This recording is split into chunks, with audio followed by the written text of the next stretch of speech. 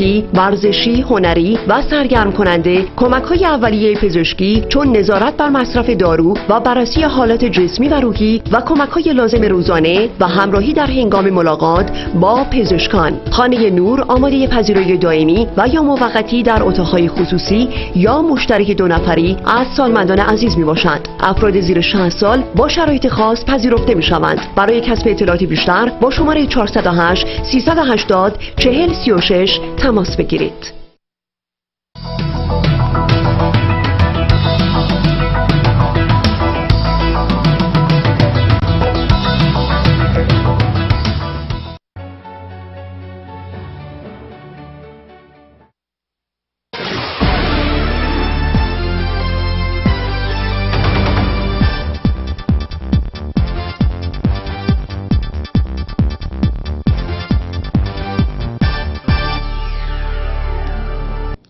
درودی مجدد. با خبرهای کوتاه ساعت 11 در خدمت شما هستم. محمد جواد ظریف وزیر امور خارجه جمهوری اسلامی گفته است که توافق احتمالی قدرت‌های جهانی و ایران بر سر برنامه اتمی این کشور در یک قطعنامه فصل 7 منشور ملل متحد مورد تایید قرار می‌گیرد و در نتیجه به یک توافق بین‌المللی و الزام‌آور برای همه دولت‌ها تبدیل خواهد شد. ظریف در گفتگو با هفته‌نامه صدا در پاسخ به این سوال که آیا توافق احتمالی به صورت یک معاهده بین‌المللی امضا خواهد شد گفت من به شورای امنیت و نقشی که آن نهاد میتواند در این زمینه ایفا کند اشاره کردم.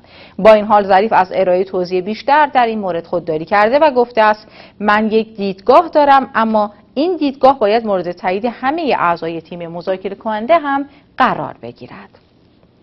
نیروهای دولت اسلامی داعش روز گذشته بخش دیگری از میراث تمدن باستانی در شمال عراق را در روستایی واقع در 15 کیلومتری شمال شرقی موصل مورد حمله قرار داده و دست به تخریب آن زده است. روزهای جمعه و شنبه نیز آثار باستانی سایت‌های نمرود با قدمتی 2500 ساله هدف تخریب و غارت داعش قرار گرفته است. وزیر جهانگردی و آثار باستانی عراق گفته است ما از نیروهای ائتلاف درخواست کرده و مسئولیت آنها را برای جلوگیری از این تخریب یادآور شده ایم.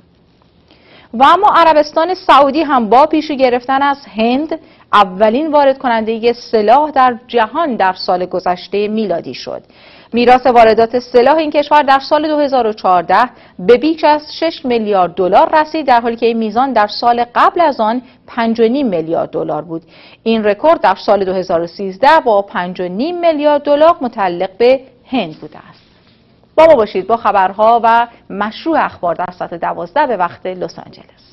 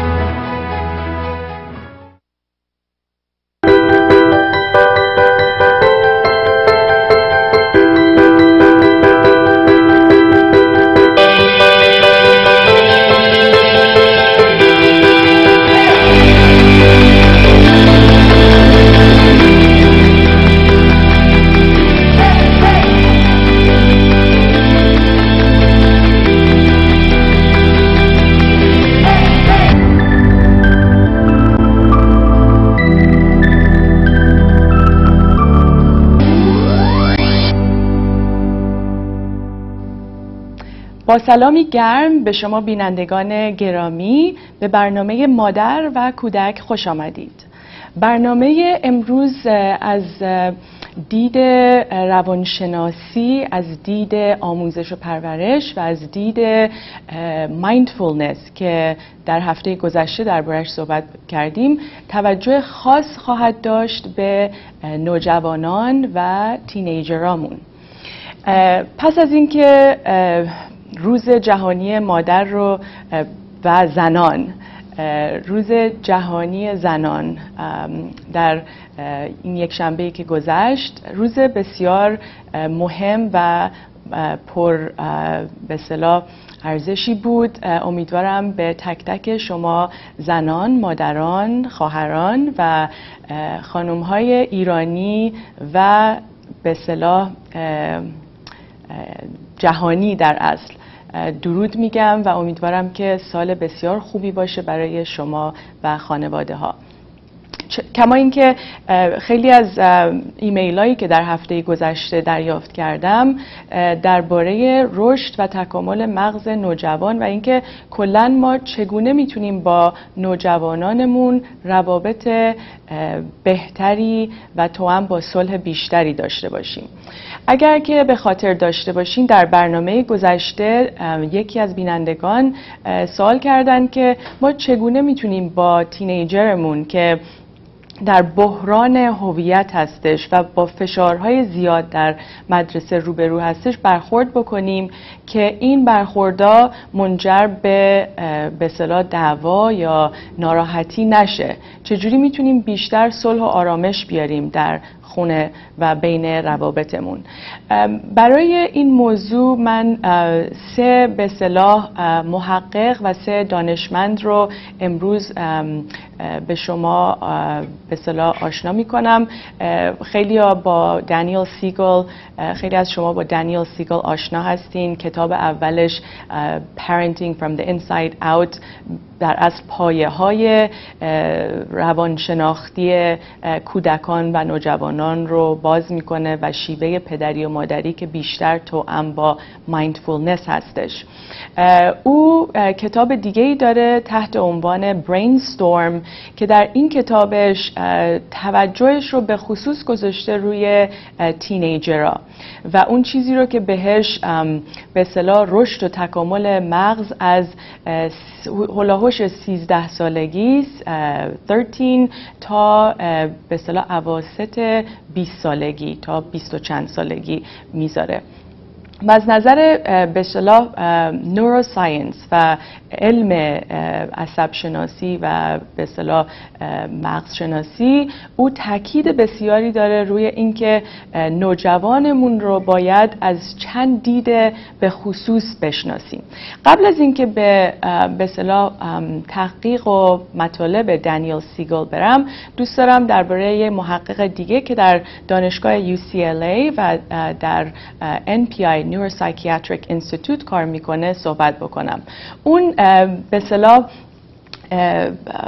تحقیقاتش رو بیشتر روی این بخشی از مغز که به اصطلاح عمیق‌تر هستش و در بیس مغز هستش گذاشته و 2 نکته رو بهش اشاره میکنه که این مهم هستش برای مادر و پدرها و شناختشون از تینیجراشون. نکته اول این هستش که وقتی که تینیجر شما به 13-14 سالگی میرسه، اون بخشی از مغزش که فعال میشه و دوپامین به اصطلاح تولید میکنه بیشتر حساس هستش و این رو از طریق یک به اصطلاح functional MRI یک تحقیق خیلی خوب نشون داد که به اصطلاح تینیجرها رو با به اصطلاح بزرگسالان در این functional MRI گذاشت و بهشون شکر داد، آبی که درش شکر داشت که معمولاً به عنوان به اصطلاح ریوارد یا تشویق به کار برده میشه. و چیزی رو که نکته‌ای رو که بهش توجه میکنه میگه در به اصطلاح اون گروهی که نوجوان بودن ما خیلی علاقه و لایکابیلیتی بیشتری دیدیم از نظر اینکه موقعی که بهشون شکر دادیم یا ریواردشون کردیم با شکر اونها بیشتر حساسیت نشون دادن تا گروهی که مثلا در 30 یا 40 سالگی یا 50 سالگی بودن.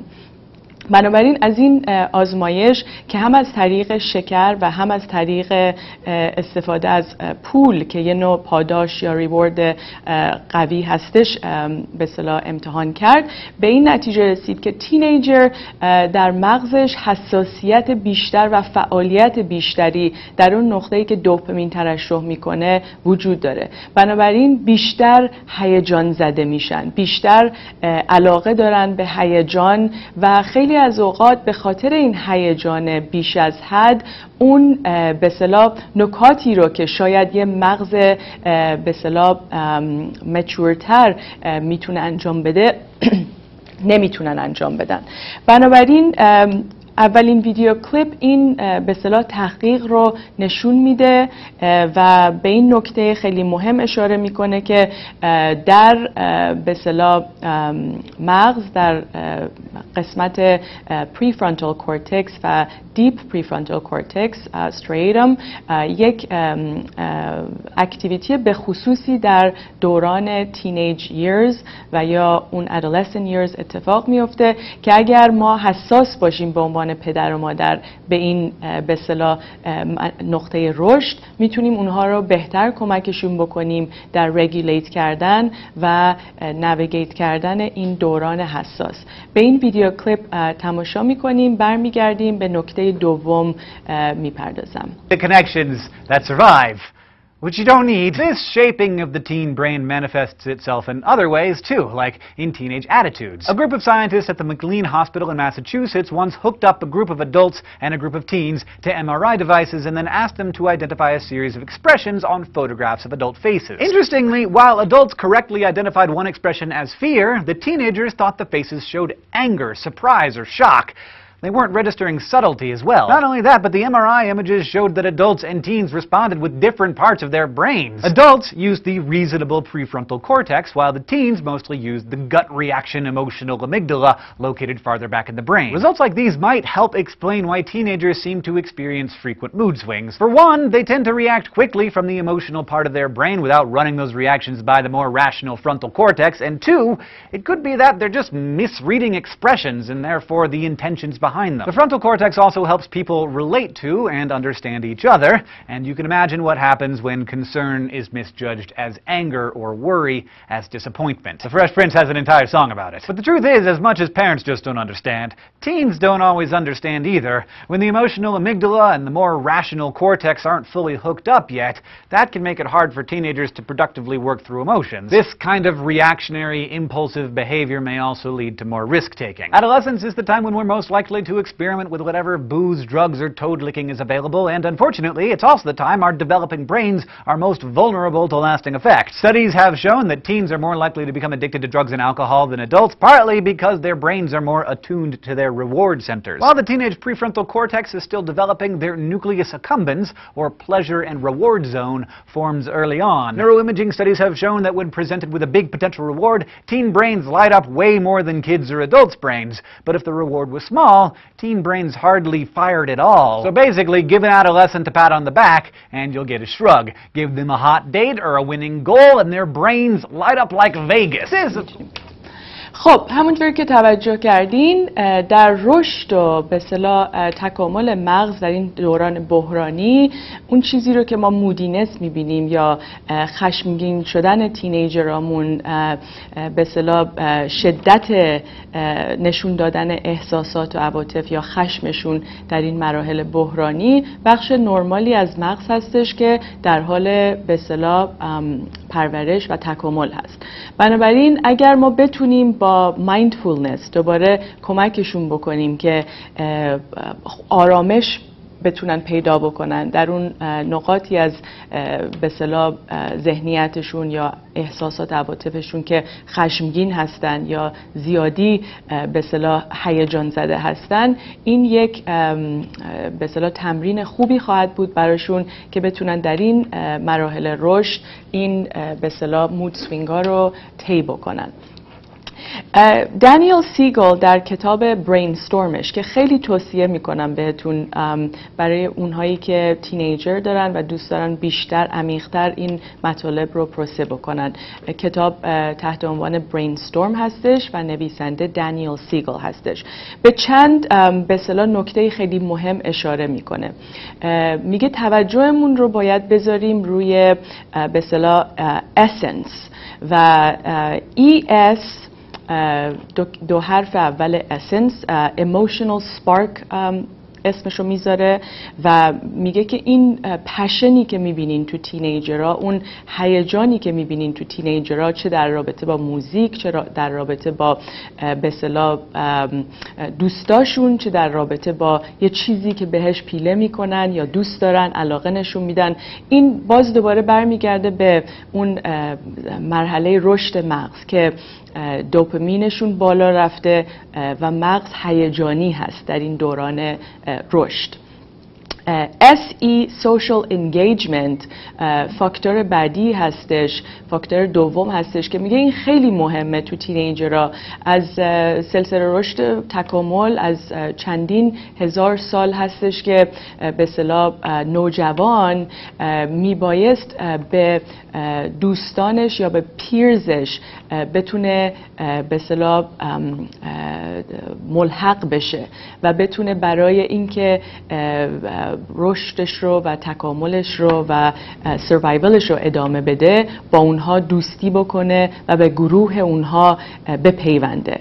و به خاطر این هستش که تینیجرها، نوجوانان در این سن خیلی زیاد اصرار دارن که با دوستاشون باشن و از مادر و پدر جدا میشن. اون separation individuationی که کاملا سالم هستش براشون و احتیاج دارن، نیازمند هستن تا بتونن به رشد و سلسله مراحل رشد بعدی برن. حالا تو خانواده های ایرانی شاید این یه مقدار سخت‌تر باشه، کما اینکه ما بیشتر به اصطلاح از فرهنگی میاییم که interdependent هست. شاید بیشتر در قدیم فامیلی بودیم یا با هم بودیم و کمتر این فرصت ها رو نوجوانان داشتن که جدا بشن از فامیل و برن و مستقل بشن، در صورتی که اینجا در فرهنگ آمریکا یا به اصطلاح فرهنگ غیر ایرانی بیشتر تاکید روی استقلال هست، روی ایندیپندنس هستش و اینجا یک تضاد فرهنگی پیش میاد برای خیلی از خانواده های ایرانی، کما اینکه نوجوانانی که اینجا بزرگ شدن این علاقه و شدت به اصطلاح جدا شدن رو بیشتر نشون میدن و خیلی از اوقات مادر و پدرای ایرانی گله میکنن یا به من میگن چرا انقدر به اصطلاح نوجوان ما بیادب هستش یا نمیخواد با ما شام بخوره یا نمیخواد با ما وقت صرف بکنه، همش میخواد با دوستاش باشه، در صورتی که از نظر رشد و به اصطلاح سلامت و health و mental health این بسیار سالم هست برای اینکه نوجوان بتونه جدا بشه از خانواده و بتونه بیشتر با دوستاش وقت بذاره. نکته بعدی N هستش، N لغت اسنس و اون ناولتی هستش. چرا؟ کما اینکه نوجوانان در این سن خیلی زیاد علاقه پیدا میکنن به اون چیزایی که براشون تازگی داره و از به اصطلاح عادتهای قدیمی، از سنت‌ها و اون به اصطلاح کارهایی که قدیم انجام میدادن، چه در رابطه با خانواده چه در رابطه با دوستا، جدایی میکنن و میخوان کارهای جدید بکنن و این از نظر رشد و دیولپمنت بسیار سالم هست. باز اونها رو به مرحله‌ای میاره که بتونن به اصطلاح اون هویتشون رو، اون استقلالشون رو بیشتر پرورش بدن. و نهایتاً CE Creative Exploration این اون چیزی هستش که بهش اون بخشی از مغز هستش که روی Innovation Creativity، روی پرورش اون چیزایی که نو هستش و به اصطلاح خلاقیت درش نهفته، تینیجرها در اوج او قرار میگیره، به خصوص در این مرحله رشد مغز و اینکه دیگه براشون اون کارهایی رو که شاید انجام دادن در گذشته تازگی نداره و باز میخوان تاکید روی خلاقیت و کارهای جدید و نو هستش. متاسفانه در این مرحله همونطور که در ویدیو هم اشاره کردن مغز خیلی به اصطلاح حساس هستش به vulnerable هستش به drugs، به اصطلاح الکل، به حتی بچه ها و نوجوانانی که شاید بیشتر در خطر یا risk behavior انجام میدن، risky behavior انجام میدن، اونا متاسفانه در خطر بیشتری قرار میگیرن. بنابراین این از اون نقاطیه که مادر و پدرها باید یه تعادلی پیدا بکنن روی این که تا چه حد امن هستش میتونن اونها رو به حال خودشون بذارن که مستقل باشن یا مستقل عمل بکنن یا انتخاب درست رو بکنن، تا چه حد باید یه مقدار اونجا به اصطلاح در کنارشون باشن که کمکشون بکنن این تصمیمای خطرناک رو نگیرن. خب امروز مثل هفته گذشته بیشتر به خطوط جواب میدم و با شما خواهم بود. قبل از اینکه به خطوط بریم یه ویدیوی دیگر رو با هم تماشا بکنیم روی رشد و پرورش مغز نوجوان. با ما باشید. Is that not only were the teenagers more reactive to the money than the adults, which you might argue is because maybe they have less of it, and they like it more, but that's not the case, because the kids probably have even less than the teenagers, and the teens still showed this exaggerated response. So this is telling us that there's something really special about the teenage brain. There's a sharp increase in sensitivity to rewards and novel information from childhood to adolescence, but then there's a sharp decrease from adolescence to adulthood. And that probably has something to do with the fact that the prefrontal cortex is starting to come online as people transition into adulthood and regulating the emotional response to the rewarding information. So what does this all mean for behavior and for your everyday life? Well, there are a few things. From my perspective, this is a really exciting time to study the teenage brain. Although scientists have made significant progress in understanding what makes the teenage brain unique, we still have a lot to learn. For instance, we're just now starting to appreciate that this sensitivity in the brain to rewards and to emotions might lead teenagers to make poor choices sometimes, but it also presents an excellent opportunity to seek out new adventures, to meet new people, and to confront interesting challenges in ways that people don't typically do later in life. And I predict that as we continue to conduct more of this research, we will learn how to take advantage of the sensitivity of the brain during adolescence to generate new ideas and to promote creative thinking. There's a lot that we can and will learn from the adolescent brain and from adolescence in general in the coming decade. And perhaps we'll learn that taking risks and seeking out rewards are really adaptive behaviors in many contexts that actually lead to really good decisions and that help individuals navigate the often challenging and intimidating transition from childhood to adulthood. So with that, I encourage you to savor. خب همونطور که مشاهده کردین ریسک گرفتن و این دوران بحرانی، دوران رشد و تکامل مغز نوجوان بسیار ارزشمند هستش و میدونم برای خیلی از شما مادر و پدرانی که نگران به اصطلاح نوجوانتون هستین یا تینیجراتون هستین این سخته که اجازه بدین که اونها خودشون تصمیم بگیرن یا اونها به اصطلاح بلوغ رو یا انتخاب مستقل خودشون رو تجربه بکنن، ولی یه بخش مهمی از رشد اونها هستش و به اونها این فرصت رو میده که در انتخاب، در تصمیمشون به اصطلاح با آزادی بیشتری این رشد رو تجربه بکنن. باز دوباره برمیگردم به تفاوت‌های فرهنگی. شاید در فرهنگ ما، در فرهنگ ایرانی، کنترل بیشتری از طرف به اصطلاح پدرسالاری یا بزرگسالاری وجود داشته باشه، ولی اون چیزی که مسلم هستش این هستش که وقتی اون کودک شما از ابتدا، از کودکی اجازه این رو داره که در انتخابش یا در تصمیمش تفکر بکنه، استقلال تجربه بکنه، انتخاب بکنه، حالا یا به اصطلاح موفق باشه یا موفق نباشه، از طریق تصمیم گیری، از طریق decision making اون رشد مغز ارتقا پیدا میکنه و میتونه در مرحله بالاتری تصمیم گیری بعدی رو انجام بده.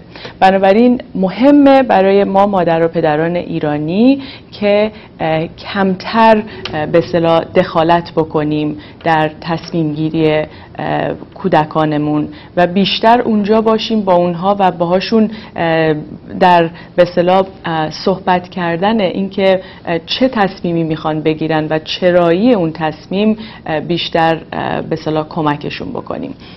این از اون چیزایی هستش که باز با تاکید به mindfulness، اینی که شما بتونین کمک بکنین که کودکتون یا نوجوانتون با کلاریتی بیشتری، با شفافیت ذهنش بهتر انتخاب بکنه یا تصمیم گیری انجام بده، خیلی میتونه به اونها احساس اعتماد به نفس و احساس به اصطلاح امنیت بده.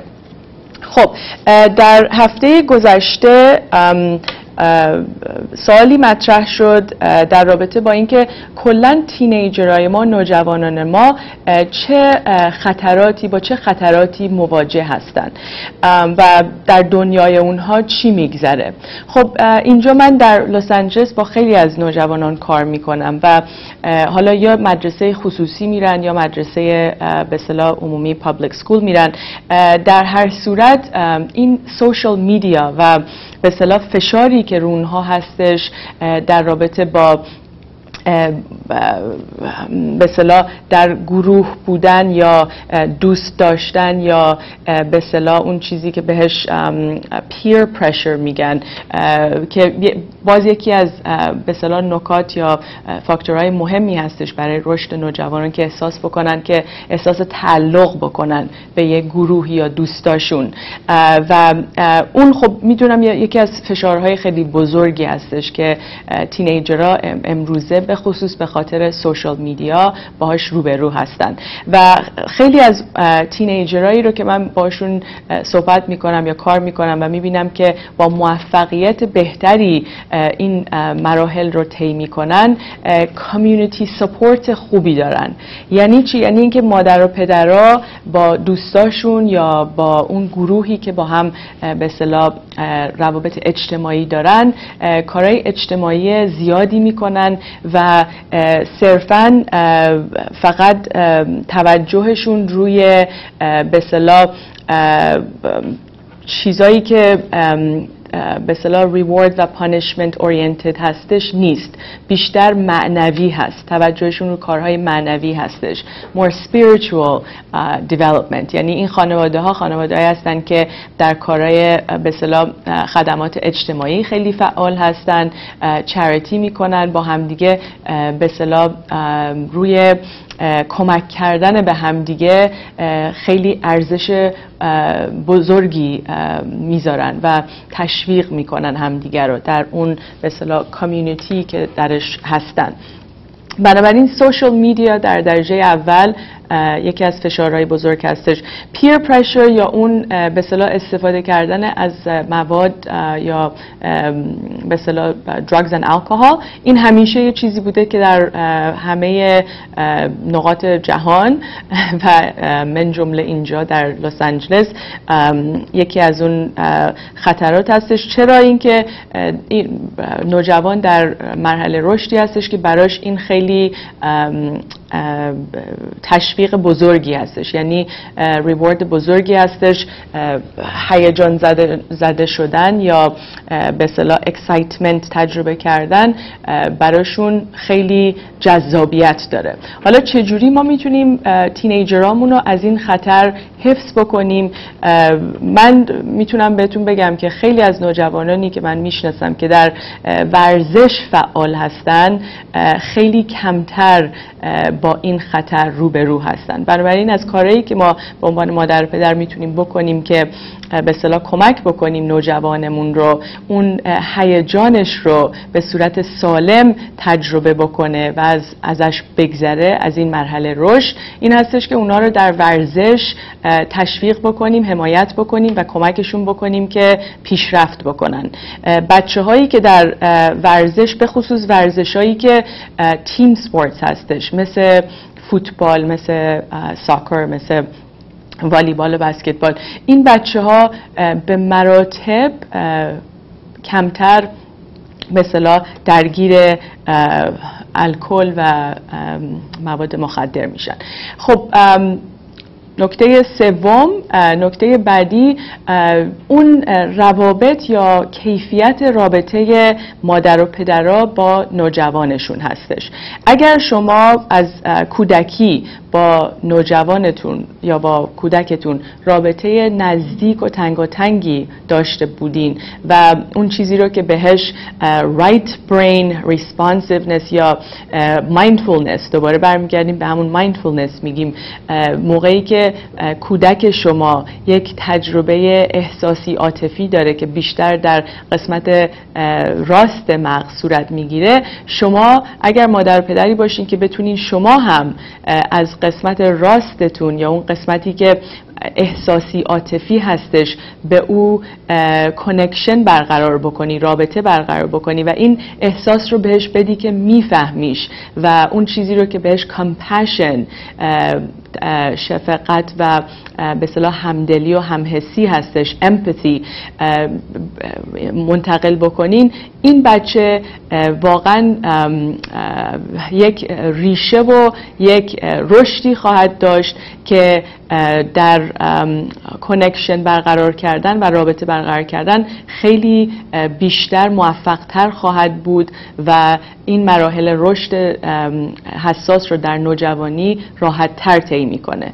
بنابراین این یک نوع اینوستمنت هستش که شما از کودکی با بچه ها رابطه برقرار میکنین، امپاتی نشون میدین، کامپشن باشون تمرین میکنین یا کمکشون میکنین که compassionately مثلا رشد بکنن و این از اون نکاتی هستش که دانیل سیگال خیلی روش تاکید میکنه. آخرین ویدیو کلیپ رو هم با هم تماشا میکنیم. این ویدیو کلیپ دانیل سیگال هستش در رابطه با کتاب برینستورم و اینکه چگونه ما میتونیم با نوجوانانمون و جوانانمون رابطه توأم با همدلی و همحسی و compassionate relationship برقرار بکنیم که این کمکشون بکنه از این به اصطلاح دوره بحرانی عبور بکنن. بعد از اینکه برمیگردیم به تلفن‌های شما جواب میدم و به بقیه بحثمون در رابطه با مغز نوجوانان و Peace Learning and Teenagers. I discuss in the book by that name the idea that there's an essence of adolescence that for most of us, whether we're parents or adolescents, we just haven't known about. And that this essence, fortunately, spells the word essence itself. And let's review the top 4 aspects of the changes in the adolescent brain that can help us understand how compassion and empathy at the root of well-being can be cultivated during adolescence, and how we as adults can even recapture this essence in our own life. Basically, the essence is emotional spark, ES, social engagement, SE, novelty, N, and creative exploration, CE. When you look at these 4 features, what you find is that the adolescent brain is changing in very powerful ways. So instead of doing what the child's brain does, which is to keep on accumulating more connections called synaptic connections, pruning some away and making new myelin and creating a deeper connection, a more efficient connection among neurons in various ways as a child grows. There's a significant onset at the beginning of adolescence, somewhere around puberty, but not exactly the same as that time of sexual maturation, that the brain begins to do two things. One, it begins to prune itself away, meaning it gets to carve away existing synaptic connections and even remove some neurons. This decrease in the number of neurons and their connections is called pruning, and it's like pruning in a garden. The second phase of this remodeling of the adolescent brain that surprised everyone was after this pruning is happening in a big way, myelination begins. And myelin is the healthy sheath that connects the synaptically interconnected neurons. When you have myelin that's connecting two neurons, what it allows them to do is have the way they communicate be more efficient, in that it's faster and more coordinated, and the numbers are really fascinating. The speed of the action potential, the ions moving in and out of the membrane, is 100 times faster, and the resting period, called a refractory period, after a neuron fires that it needs to rest before it will fire again, is 30 times quicker. So 30 times 100 is 3,000. Myelinated circuits are 3,000 times more coordinated and efficient. They're faster, of course, but even more than speed, they're more integrated. They allow this whole system to work in a much more effective way. So overall, remodeling includes pruning and myelination, and this myelinating process, along with the remaining neurons that are still there, allows this system of the adolescent brain to become more integrated, to connect the differentiate areas and link them. Now, what does that mean? Well, first it means that the adolescent period is a period not where raging hormones are going out of control or that the adolescence is just a period of immaturity. It's a necessary period of development to allow the adolescent to get ready to leave home. Now, part of that is to increase the ability of this adolescent to move toward what's unfamiliar, what's uncertain, what can be uncomfortable, and even what can be unsafe. This natural drive to experience the unfamiliar, the uncertain, the uncomfortable, and the unsafe requires that nature change certain circuits in the brain. And some of those circuits that we've discovered in recent times are the reward circuitry of the brain, which drops the baseline dopamine level and increases release levels. And what that does is it makes an adolescent prone to not only feeling out of sorts and bored with just the status quo, but the release of dopamine is in a large part governed by novelty, doing something new, both with what you're thinking about and what you're doing with your body and how you're interacting with other people. So this dopamine change explains how nature tries to get the adolescent out of the house, but another way that nature has done this is something called hyper-rational thinking. And with hyper-rational thinking, what happens is the natural appraisal of the pros and cons of a decision are weighted in favor of the exciting parts of doing something, and though an adolescent knows about danger, then there's a decreased emphasis on the significance of the downside of a choice. When you combine hyper-rational skewing of the balance in favor of the exciting things of a choice, and you add that to the dopamine changes of the reward system, you can see why adolescents are taking risky behaviors and endangering themselves, not just because of impulsivity, which is true in the beginning of the teenage years, but actually going well into adolescence. And adolescence lasts into the mid-20s.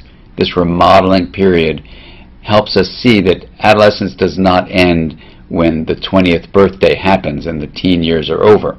So that's another myth. We've debunked the myth then that adolescence and teenage years are the same.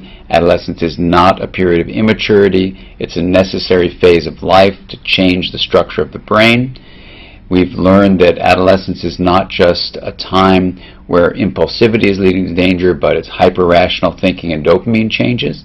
And another myth we need to debunk is the idea that adolescence is a time when you are just driven mad by raging hormones. Instead, this remodeling of the brain is what's changing.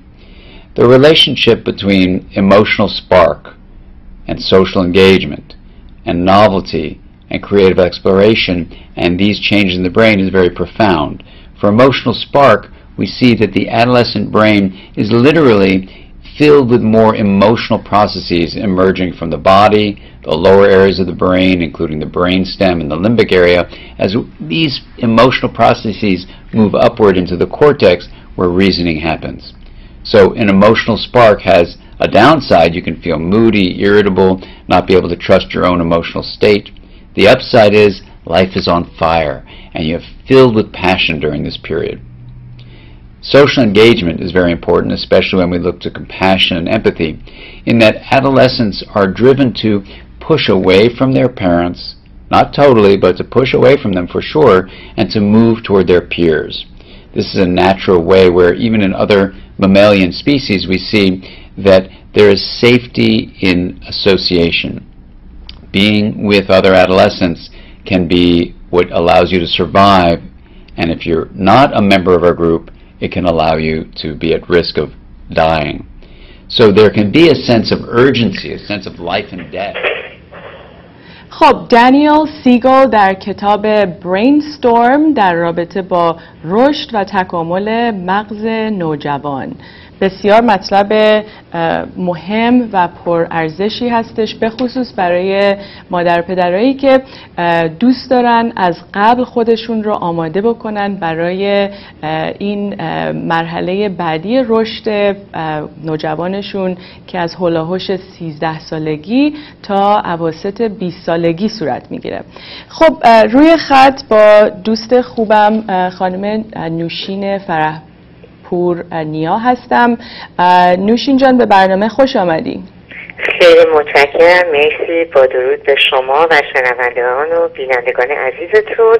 امیدوارم که تا الان روز خوبی داشته باشید. متشکرم، شما هم همینطور. خب شما دو فرزند نازنینتون الان وارد این به اصطلاح مرحله رشد تینیجری یا تین ایرز میشن کم کم. میتونین تجربه خودتون رو و اینکه کلا چی میبینین در تغییر و تحولاتی که یا مشکلات و مسائلی که نوجوانان امروزه باهاش روبرو هستن؟ خواهش میکنم. بچه های من هنوز کوچیکن و دارن میرن به مرحله نوجوانی. دخترم الان 11 سالشه و کاملا تغییرات هورمونی هم یواش یواش مشخصه. پسرم کوچیکتر الان 9 سال و نیمشه، ولی کاملا از یک مرحله وارد مرحله دیگه میشن دکتر فرنودی. و من شخصا چیزی رو که کاملا بهش اعتقاد دارم رابطه نزدیک با بچه ها و اینکه بتونیم باهاشون کامیونیکیت کنیم، بتونیم باشون رابطه برقرار بکنیم. خیلی اوقات ما سعی میکنیم زمانی که خودم هم حتی باشون صحبت میکنم سعی میکنیم اون صحبتی رو بکنیم که فکر میکنیم درست هستیم و مطمئن باشن، بدونن بچه ها اونا مطمئن باشن که ما درست هستیم، به جای اینکه سعی کنیم باهاشون رابطه برقرار کنیم. و فکر میکنم برای من یکی از عوامل خیلی خیلی اساسی که در رابطه‌ام با بچه‌ها کمک کرده بهم همینه که من به خصوص شب قبل از خواب که اینجا بهش پیلو تاک میگن و من بچه‌ها از زمانی که کوچیک‌تر بودن سعی میکردم قبل از اینکه بخوابن همیشه در مورد مسائل روزشون باهاشون صحبت کنم، خیلی باشون وقت صرف بکنم، وان آن وان، تک نفره، یکا یک، حتی اگر شده 10 دقیقه در روز هم هستش، ساعتی که کیفیت تایم داشته باشه، وقت داشته باشه، خیلی به نظر ممکنه کم بیاد، ولی همون 5 دقیقه 10 دقیقه به هر چیزی که بچه ها در اون مرحله سنی بهش علاقه دارن، در هر سنی که هستش، در مورد اون یا با هم صحبت کنیم. اگر کوچیک‌تر بودن حتی 5 دقیقه با هم بازی کنیم، 5 دقیقه با هم نقاشی کنیم. به من در رابطه‌ام با بچه ها خیلی کمک کرده و من فکر می‌کنم در هر سنی که بچه ها هستن 5 دقیقه در روزمون و 10 دقیقه در روزمون رو بذاریم حرف به قول ایران میگفتن از ته دلمون با هم صحبت کنیم و درد و دل کنیم و بذاریم بچه‌ها با همون یک محیطی رو ایجاد بکنیم که بچه‌ها با همون بتونن راحت باشن، وگرنه خیلی به راحتی میتونن کشیده بشن به دوستاشون، به محیط بیرون که متاسفانه در اغلب اوقات نمیتونن نصایح خیلی درستی هم از اون طرف بگیرن و برای من این خیلی کار کرده. نکته مهمی رو اشاره می‌کنی، این که ما موقعی که به خصوص این اوقاتی که کیفیت خوب داره، در حالا شب هستش یا وسط روز هستش یا صبح هستش، پیدا میکنیم با بچه ها، نخواهیم تو اون صحبت ها و اون رابطه‌ای که داریم برقرار میکنیم اونا رو منیج بکنیم. چرا اینکه عادت داریم، یعنی این قسمت چپ مغز ما اتوماتیکلی، حالا به عنوان یه مادر یا زن ایرانی یا کلا مادر مدرن امروزه، میره به سمت چپ و میخواد که منیج بکنه، میخواد به اصطلاح سولوشن به وجود بیاره، میخواد بهشون انتخاب درست رو بگه، چیکار بکنن، کنترل بکنه. ولی وقتی ما تو سمت راست مغز میمونیم و میتونیم از طریق مایندفولنس یا از طریق همون دل به دل که اشاره میکنی، دل به دل رابطه برقرار بکنیم و ببینیم که حالشون چجوریه و چرایی حالشون رو کمکشون بکنیم تو احساس خوبی کردن یا صحبت کردنی که اونا رو کمک میکنه، یا همین تنفس، تمرین تنفس با هم، اینی که بتونیم بیشتر روی اون درد و دل و اون کانکشن و رابطه‌ای که ایموشنال هستش. چرا اینکه تو همین حالا یا در توین ایرز یا در تین ایرز بچه‌ها علاقه زیادی هم پیدا میکنن به این نوع روابط و خوبه که ما این انعطاف پذیری رو یا این به اصطلاح تعادل رو بتونیم در رابطمون برقرار بکنیم که در این نقاط بحرانی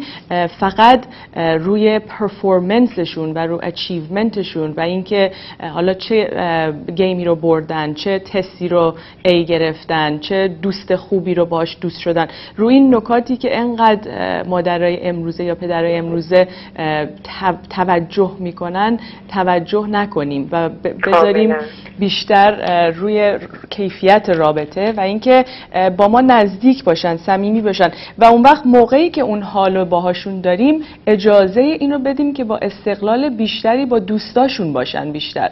چون همونطور که دانیل سیگال هم میگه این نقطه بحرانی هستش که نیاز دارن به دوستای خوب و اینکه از ما ببرن، از مادر و پدر ببرن و بتونن مستقل با دوستای خوبشون در کامیونیتی خوب پرورش پیدا بکنن و تصمیم بگیرن، انتخاب بگیرن و فیل بکنن و از این تصمیم و انتخاباتشون به اصطلاح یاد بگیرن، بیاموزن. خیلی نکته مهمیه و واقعا باید بهش تو کامیونیتیمون ارزش زیادی بذاریم و همدیگر رو تشویق بکنیم. کاملا دکتر فرنودی عزیز، الان داشتیم راجع به فیل کردن و اینکه اصلا حتی اجازه بدیم بهشون که شکست بخورن و این خیلی نکته مهمیه که ما به عنوان پدر و مادر آگاه این آگاهی و هوشیاری رو داشته باشیم که واقعا این اجازه رو به بچه هامون بدیم که همینطوری ماهیچه هاشون رو قوی کنن، با هر شکستی، با هر زمین خوردنی یاد بگیرن چطوری از سر جاشون دوباره از سر جاشون بلند شن و این فقط با اینکه ما بهشون این احساس اطمینان رو بدیم، بهشون این احساس رو بدیم، بهشون باور بدیم و خودشون میدونیم که خودشون میتونن تصمیم گیری درست بکنن و برای من باز یه چیزی بوده که خیلی مهم بوده که سعی میکنم واقعا یه چیزیه که هر روز باید به عنوان یک مادری که یک جور دیگه در یک محیط دیگه بزرگ شده اینو هر روز برای خودم یادآوری کنم و وقتی این اطمینان خاطر رو به بچه ها آدم میده ناخودآگاه خودشون به طرفی میرن، به طرفی رو به رشد میرن که راه راست رو برای خودشون سعی کنن، راه درست رو برای خودشون سعی کنن پیدا کنن. درسته.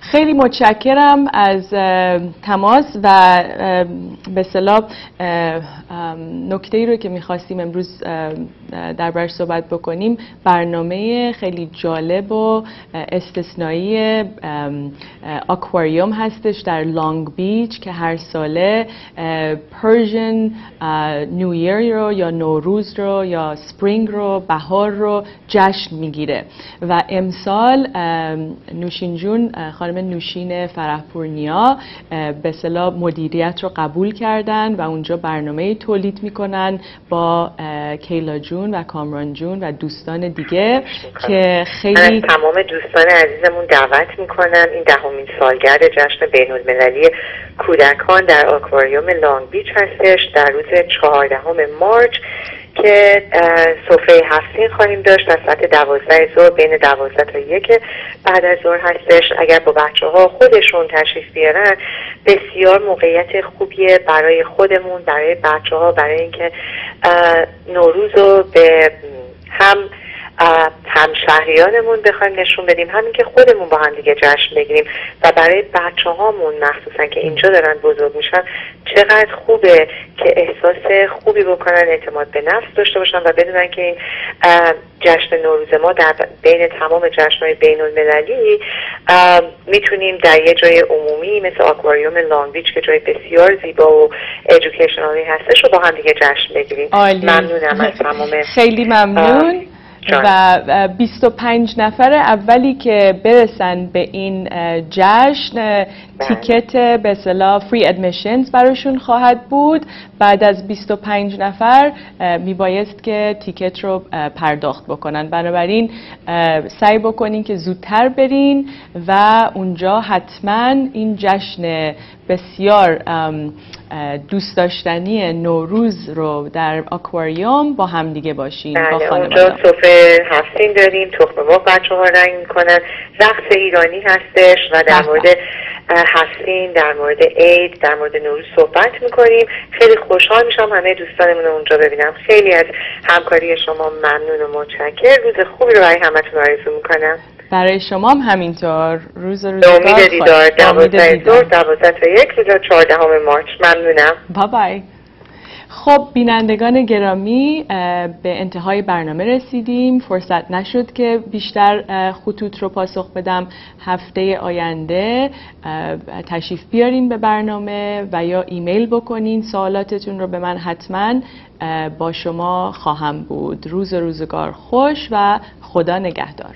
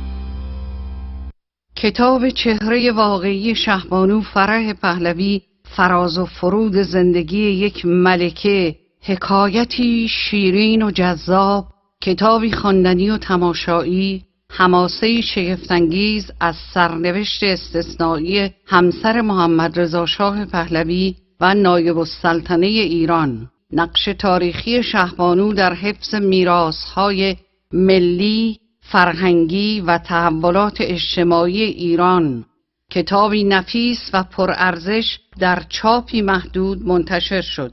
جهت تهیه کتاب چهره واقعی شهبانو فرح پهلوی با انتشارات مهر ایران 301 279 67 78 و یا ایمیل pirnia@pirnia.com و یا سایت اینترنتی pirnia.com تماس بگیرید. آیا می دانید قوانین فدرال در مورد آوردن پول از ایران مرتباً در حال تغییر هستند؟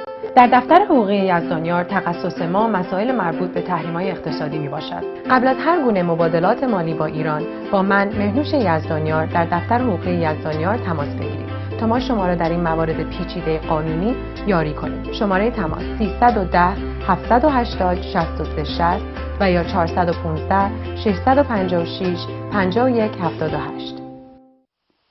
سلام، مهندس خسرو مترجمی هستم، مبتکر دستگاهی تیوی باکس. تیوی باکس دستگاه هستش که میتونید شبکه‌های ماهواره‌ای، فیلم‌های سینمایی، سریال‌ها و رادیوها رو بدون استفاده از دیش و رسیور دریافت بکنید. خوشحال هستم طی 10 سال گذشته تونستیم این تکنولوژی منحصر به فرد رو به خونه صدها هزار نفر از شما عزیزان بیاریم. برای سفارش دستگاه تیوی باکس با شما تلفن 818 518 1705 تماس بگیرید. مرسی.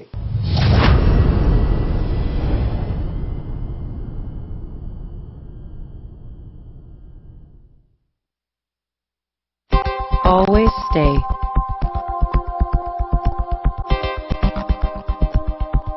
fresh and clean with Riem Bidet. بیده بهداشتی ریم بیدی. با نصب دستگاه ریم بیدی توالت خود را تبدیل به توالت بیدی کنید. ریم بیدی توسط یک مخترع ایرانی ابداع شده است. Riem Bidet is designed with a high quality product. It will be able to be installed in 90% of the toilets worldwide. ریم بیدی دستگاهی بی‌نظیر قابل نصب بر روی تمامی توالت‌های سراسر دنیا و مورد مصرف خانم‌ها و آقایان با کیفیتی بی‌نظیر، مقاوم و بدون استفاده از مواد پلاستیکی، آسیب ناپذیر، دستگاهی کاملا متفاوت و بی همتا از سایر دستگاه‌های دیگر که با در نظر گرفتن بهداشت و نکات کامل ایمنی طراحی شده. فشار آب و حرارت آن قابل تنظیم برای شستشو به میزان دلخواهتان. در سیستم ریم بیدی آب قابل برگشت به سیستم لوله کشی خانه نمی باشد و این یکی از مهمترین مسائل ایمنی و بهداشتی است که ریم بیدی را از سایر تولیدات مشابه متمایز و بی‌نظیر می کند. ریم بیدی بسیار ساده و با استفاده راحت برای بچه‌ها، بزرگسالان و سالمندان، حتی معلولین. ریم بیدی قابل حمل بوده و اگر می‌خواهید به جای دیگر نقل مکان کنید می توانید آن را به راحتی باز کرده و در محل جدید نصب نمایید. لوازم به کار رفته شده در آن بسیار محکم و مطمئن می باشد و هیچ گونه آسیبی به لوله و توالت شما وارد نمی کند. ریم بیدی با استاندارد تضمین شده، کیفیت بسیار بالا، با استفاده از کرم آب دیده، چدن و شلنگ‌های فلزی بدون هیچ گونه استفاده از مواد پلاستیکی و با طراحی مدرن کانادایی محصولی بی‌نظیر برای شما مصرف کنندگان عزیز می باشد. قیمت ریم بیدی فقط $199. جهت اطلاعات بیشتر با تلفن 1-888 539 6666 تماس حاصل فرموده و یا به وبسایت rimbidey.com مراجعه فرمایید. مرکز مسکونی مراقبتی نور مجتمع استثنایی نور اکتیو لیوینگ سنتر به اطلاع می‌رساند. اولین مرکز شمال کالیفرنیا شهر سانتا کلارا در بی اریا به نام نور مخصوص نگهداری و پذیرایی از سالمندان ایرانی تهیه گردیده و آماده پذیرش داوطلبان است. در خانه نور ضمن تاکید به استقلال و تقویت توانایی‌های جسمی و روحی ساکنین خدمات گوناگونی چون خدمات اولیه، بهداشتی غذایی شامل تغذیه سالم ایرانی پسند و متناسب با موقعیت جسمی هر فرد طبق دستورات پزشکی، ورزشی، هنری و سرگرم کننده، کمک‌های اولیه پزشکی چون نظارت بر مصرف دارو و بررسی حالات جسمی و روحی و کمک‌های لازم روزانه و همراهی در هنگام ملاقات با پزشکان. خانه نور آماده پذیرایی دائمی و یا موقتی در اتاق‌های خصوصی یا مشترک 2 نفری از سالمندان عزیز میباشند. افراد زیر 60 سال با شرایط خاص پذیرفته میشوند. برای کسب اطلاعاتی بیشتر با شماره 408 380 4036 تماس بگیرید. ایران محصر دفتر خدمات ثبتی کنسولی و مهاجرتی به مدیریت دکتر مهدی حائری. اخذ مجوز انتقال پول از